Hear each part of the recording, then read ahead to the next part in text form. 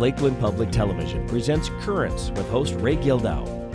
Sponsored by Nisswa Tax Service, offering tax preparation for individuals and businesses across from the City Hall in Nisswa and on the web at nisswatax.com. Hello again, everyone, and welcome to Lakeland Currents, where today we're going to talk about all things fishing. My guest today is Tony Roach. Tony is a professional fishing guide from Moose Lake, Minnesota, and he has a very famous great uncle, Gary Roach, who is known around Minnesota as Mr. Walleye. Thank you for being here, Gary. It's an honor to have a professional fisherman on the show. Thanks for having me, Ray. Tell us a little bit about who you are. What is it that you do, and how did you get into this business? And before you answer that, I want to say I have young guys all the time, and sometimes young women, asking me, how do you become a fishing guide? Well, you could maybe tell your story, and that would give us an idea. To be quite honest with you, I've always been into fishing. At a really young age, 4 or 5 years old, I knew what I wanted to be in life, and that was a professional angler. My father was in fishing, fished on the Mr. Walleye team with Gary. Fished. And what was your dad's first name? Mark Roach. Mark? Fished a lot of tournaments. Obviously, with Mr. Walleye, my uncle Gary, being in the fishing industry, I always aspired to be, kind of in those circles, if you will, and it just was always a dream of mine. I got my start fishing, I guess, with my dad. My dad always took me fishing. We fished a lot of tournaments. I started fishing walleye tournaments when I was 14 years old on Mille Lacs Lake.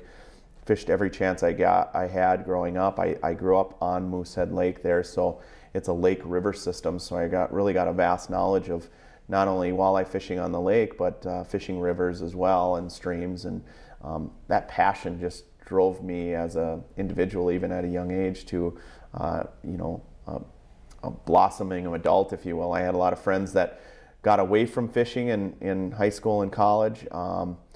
That just was never in my DNA. I just always fished. I hunted and fished, and it was my passion.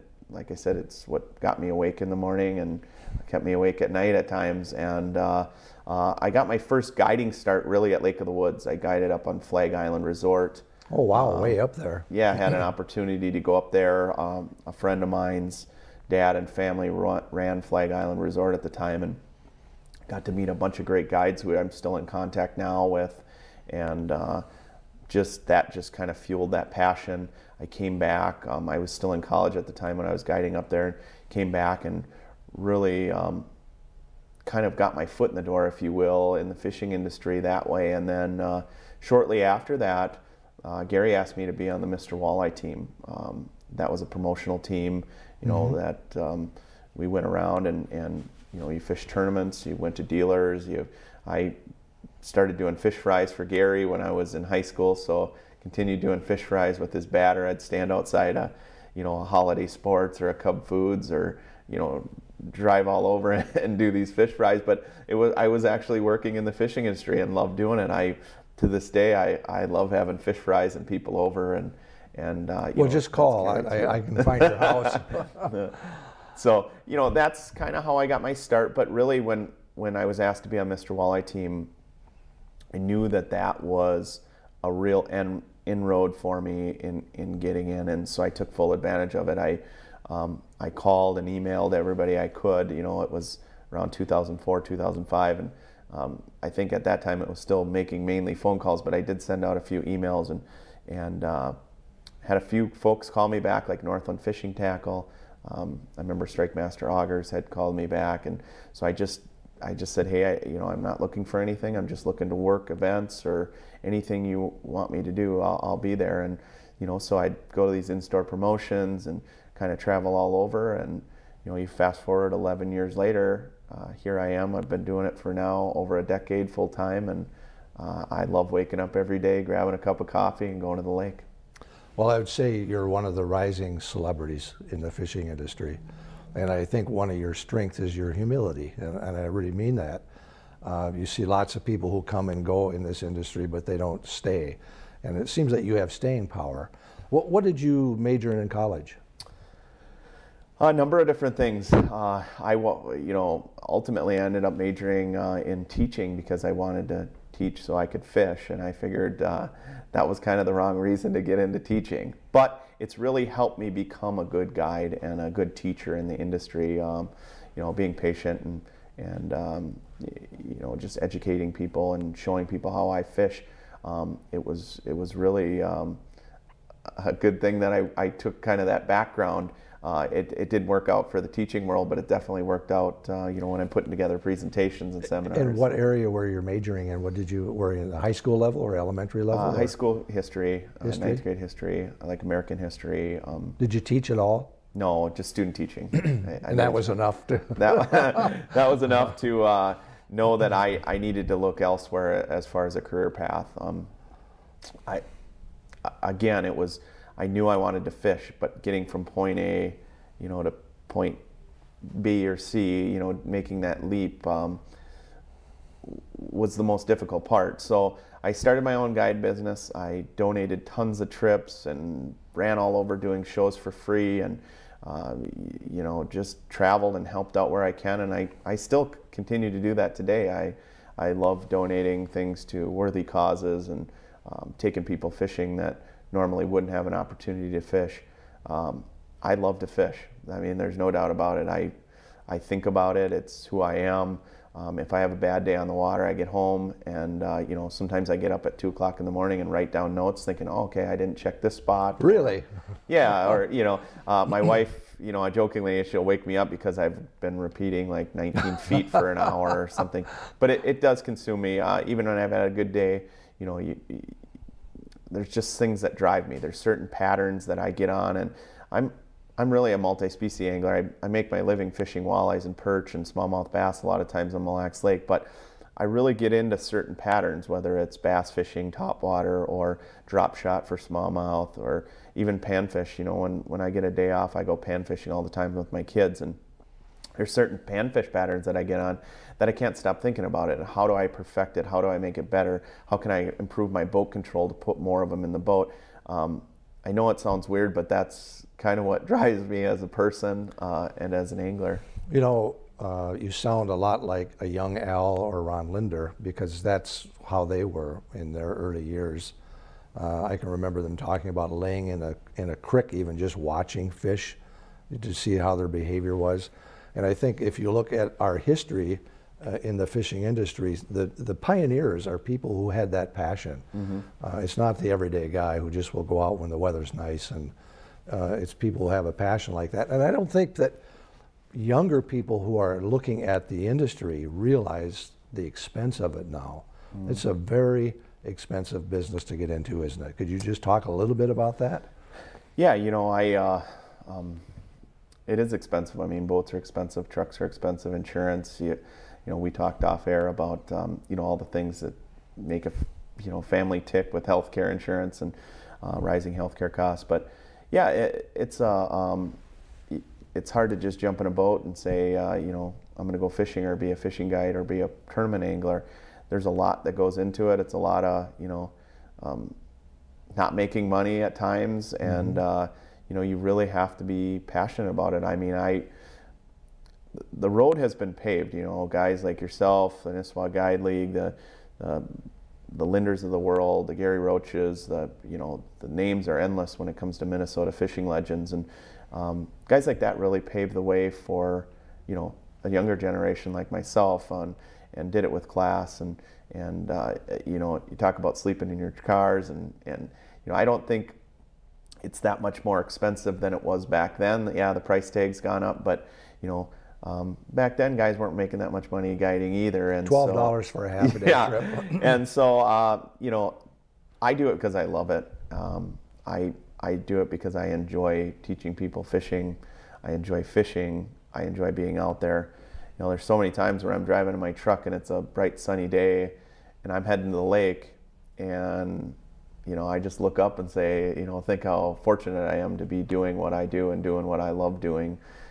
I pinch myself all the time because it truly is a dream to be doing what I'm doing. And if it weren't for guys that were legends in the industry that really paved the way, I know I'd have a tougher road than I currently do. Trying to make a living in this industry. Where do your customers come from, and do you basically operate alone, or do you have a crew of guys that work with you?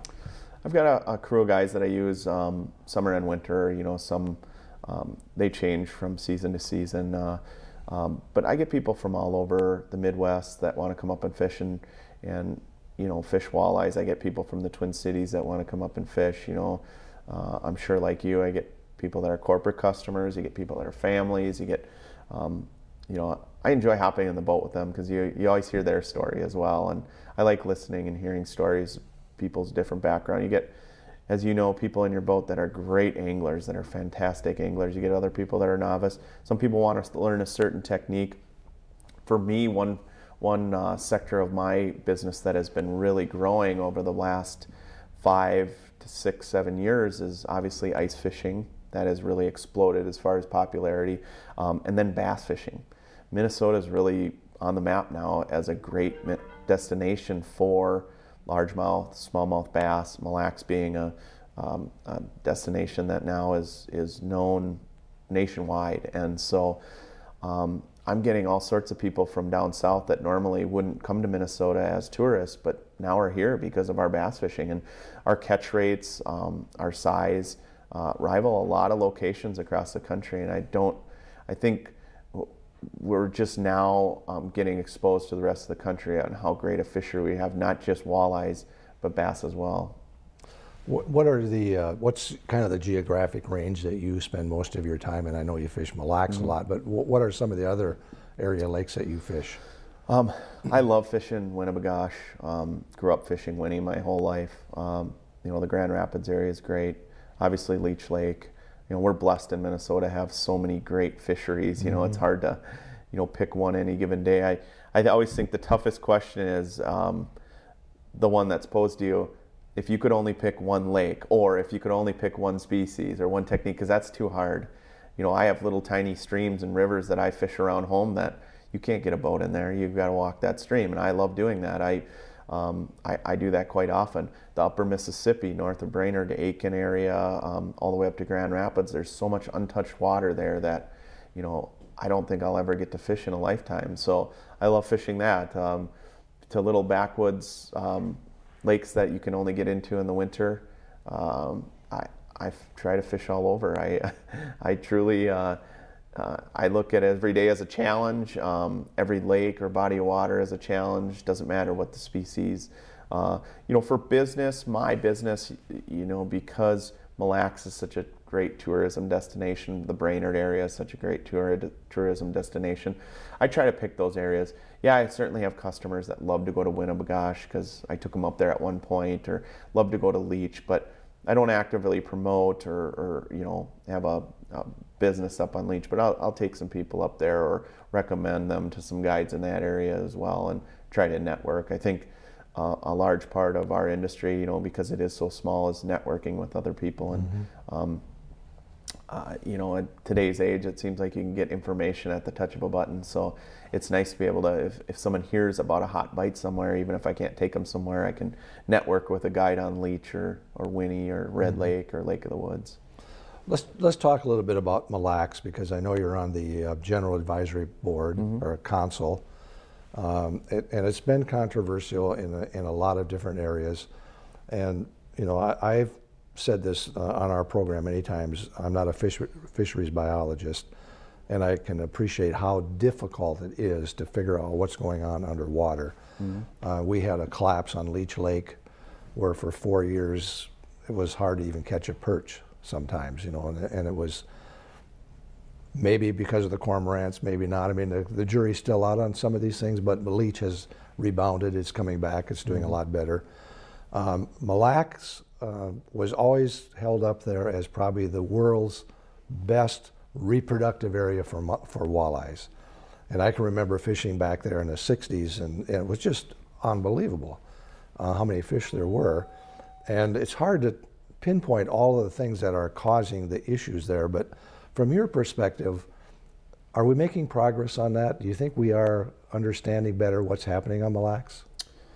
Yeah, you know, Mille Lacs is it's a big body of water. It's like Leech Lake. I mean, there's a lot of moving parts. There's a a lot of things that have changed in that system over the last decade. I mean, you've got zebra mussels, you've got water temperatures change. I mean, look at, you know, springs and falls. It seems like we've had earlier springs and later falls lately, and bait fish, you know, decline and rise. And so there's a lot of things going on in that fishery that, you know, a lot of moving parts, if you will. And yeah, I think we're going in the right direction. I mean, that 2013 year class really gave a boost to the lake as far as overall numbers of fish. You know, prior to that, the big issue wasn't that there wasn't any walleyes. It was just the spawning biomass was aging. You know, the bigger fish were getting bigger, and there wasn't a lot of small fish coming up through the system. And when you have that, it's kind of scary, because you look down the road and you take a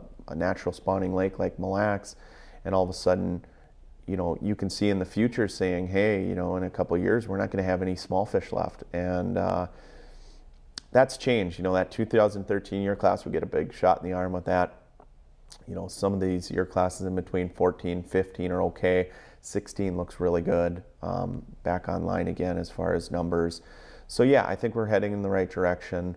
Also just being on that board and having the board to talk through some issues rather than just meeting once a year and then kind of battling it out over, you know, what's going on in the lake. Because a lot of people have varying opinions. You know, you've got a lake that size with people that are very passionate about the lake.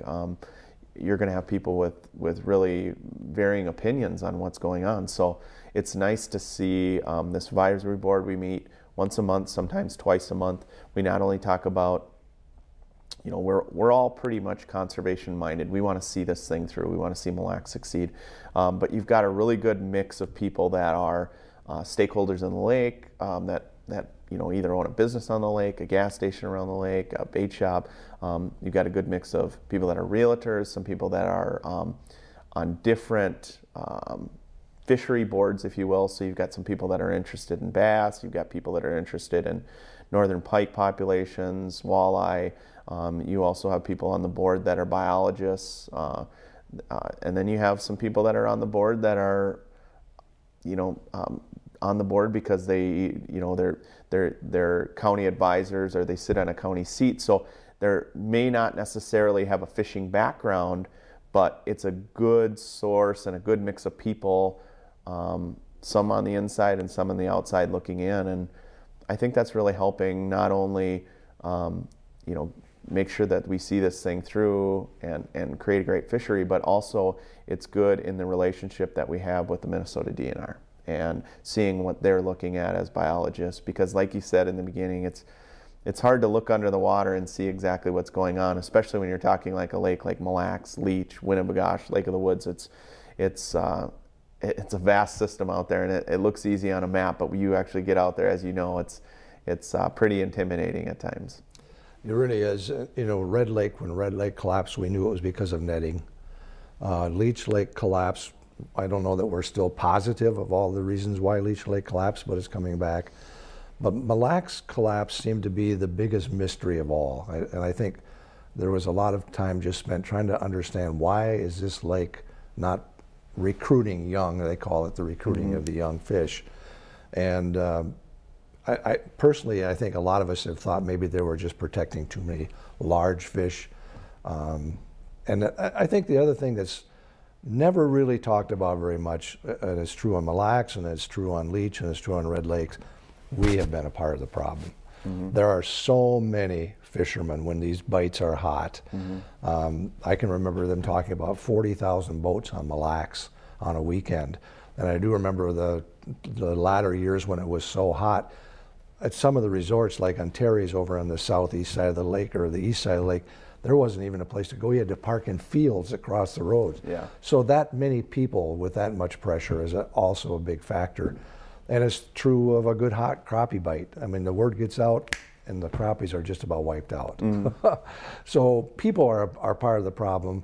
There's more and more of us. And if you look at the historic things happening in worldwide, there's since 1970, we've lost almost 60% of our fish populations in the oceans. And it's from people eating fish. fish as much as anything. So, but I know it's a very emotional thing. A lot of these folks have their businesses depend upon the tourism being there. The thing I've always appreciated about you, Tony, is when this collapse started, that smallmouth population was there, and you started promoting that more than anybody I heard, talking about, well, don't just focus on walleyes, get out here. And I think when they had the national BASS tournament on Mille Lacs last year, they found out, wow, that is really a fisheries resource for smallmouth bass. And, you know, is that because the walleyes slimmed out? I don't know. I don't know if anybody knows, but we're starting to see that development on Leech Lake where there's a really good population of smallies. 20 years ago, I never caught a smallmouth bass on Leech Lake, and now they're there too. But so our climate's changing, our lakes are changing, and we're just in a period of uncertainty, aren't we, with a lot of these things, I think. Yeah, you know, the studies will definitely show that bass populations, especially in this North Country, are growing. You know, growth rates are getting better. The population's getting up there, but you know, the smallmouth and Mille Lacs have been really good for about a decade here. You know, with the sport fishery and the really, you know, I don't know if the people out know that you know, Mille Lacs for a better part of 10 to 15 years was a closed fishery to smallmouth bass. You could keep 1 over 21. That was it. So it was basically a sport fishery. Well, in that time, you know, the bass were there, and it just wasn't really talked about because walleye fishing was the reason people come to Mille Lacs. I mean, you look in Garrison, there's a great big walleye in Garrison. You don't hear anything about smallie fishing, and a lot of people knew that it was a great smallmouth fishery. And I always want people to know, didn't they? Yeah, right. I mean, I watched countless TV shows where I knew they were fishing and they were catching smallmouth bass. So it's been a great fishery for a while, but now, yeah, the cat's out of the bag. And the rest of the country knows now that it's a world-class bass destination, and people are coming from all over. I get people from Oklahoma, Texas, California, some really good skilled anglers that are coming up here and that are just in awe about how great of fishing we have in Minnesota. And as you know, Mille Lacs can be pretty rough, so there's times where I have to take them elsewhere, and we have a lot of other great bass fisheries around that they're amazed at the level of fishing we have for bass in the state of Minnesota, and that gets overlooked because we have such great walleye fishing and we have great pike fishing, and bass to us have been kind of that overlooked species, and now I think we're kind of in the national spotlight as Minnesotans as a whole. Yeah, a lot of people have treated bass as if they were garbage fish, but if you've caught a 23, 24-inch smallie, you know that's a real thrill right. to catch those things. And but you're right. I've looked at some studies in Canada where the bass are moving about 10 miles a decade to lakes north. You know, and they're not always sure, is it people planting them there? They're not sure how they're getting them. Maybe they're getting there through birds and eggs. I'm not sure, but there's definitely a sprawl of smallies and largemouth bass both. We only have about 4 minutes left, but maybe you could give us, going into this spring, a few little of your tips on how people might want to catch a walleye, and then maybe we could talk a little bit about bass before we run out of time. Yeah, no, you know, spring's always that time of year where, you know, it's kind of a time of renewal, if you will. It's a fresh start for everybody in Minnesota. We have Minnesota Fishing Opener for a reason, and I always say play the weather. You know, if the weather's cold and nasty and, you know, slow down, you know, shut that big motor off. You know, fish shallow, fish a little bit later in the afternoon. That's 10 to win the fish bite. You know, if it's a really warm spring, you can do a lot of things that other anglers aren't doing. Everybody's packed in on those shoreline breaks. A lot of times you can slip out a little bit deeper or move around a little bit and catch fish. But I always let the fish tell me how I'm going to fish. You know, I don't go out that particular day with any, you know, preconceived idea where I'm going to fish and I'm only going to fish there. I use my electronics. I try to move around. I check. First thing I look at is surface temperature. You know, there's a lot of things that factor into how I'm going to fish that day. And if you pay attention to the wind, water temperature, you know, your graph, if you catch a fish, put an icon down. Not only when you catch a fish do you put an icon down, look exactly how fast you're going. A lot of those things are going to contribute to people putting more fish in the boat. And that's how I fish. Every day is different. I don't have an idea, well, we pounded them there yesterday. Yeah, I may start there, but by the end of the day, I might be somewhere totally different. Are you mostly live bait fishing or live bait rigging in the spring, or are you doing a lot of artificials too? A lot of jigs, jigs and spot tails, do some rigging, but a lot of plastics. The further away from 50 degrees you get, as far as 52, 53, 54, 55, I find that artificials work much better than live bait at times, just because I can control that bait. Like with a paddle tail or a swim bait, for example, I can rip that thing through, dead vegetation that's laying down there, through rocks. I don't have to worry about my shiner breaking off. There's so many times where when you're pitching live bait, especially in the spring, as you know, those walleyes come up and grab it mid-minnow. People set the hook and all they see is, scales coming off their hook. Well, with that paddle tail, even if you miss them, they're still chasing that bait, and then boom, they'll inhale that whole thing. So you get better hookup ratios a lot of times with plastics. So yeah, I'm a big believer in plastics, and that's just not for walleyes. I mean, panfish as well. I'm using less and less live bait every time I go out fishing. And with the rules and regs we're dealing with live bait, it's just a natural trend, I think, to start moving in that direction. How about largemouth bass? What's some of your favorite midsummer techniques for largemouth bass? I love topwater. We were talking Leech Lake. You get up on some of those flats on Leech Lake, but a lot of places in Minnesota where you've either got wild rice, you've got bulrushes, lily pads, even open water applications. I love throwing topwater, and I love throwing frogs. Rapala makes a lot of great topwater products, whether they be X-Rap poppers, skitter walks. I love throwing topwater. I mean, if I see a fish hit the top, I know at any given moment in my boat there's a topwater somewhere rigged up in my boat, in my rod locker, because I'm deploying that. And that's not just for smallmouth, largemouth, even panfish at times. If there's a topwater bite going, I'm in. Well, tell people how they can get a hold of you, Tony. They can go to roachesguideservice.com on the web. Also, you can Google Tony Roach Fishing, TonyRoachOutdoors.com. Either way, you can contact me and spend a day on the water. Well, I think it would be a day spent with a guy that would be fun to fish with. So thank you for being on our show. Appreciate it very much. Yeah, thanks for having me, Ray. Appreciate it. You've been watching Lakeland Currents, where we're talking about what you're talking about. I'm Ray Gildow. So long until next time.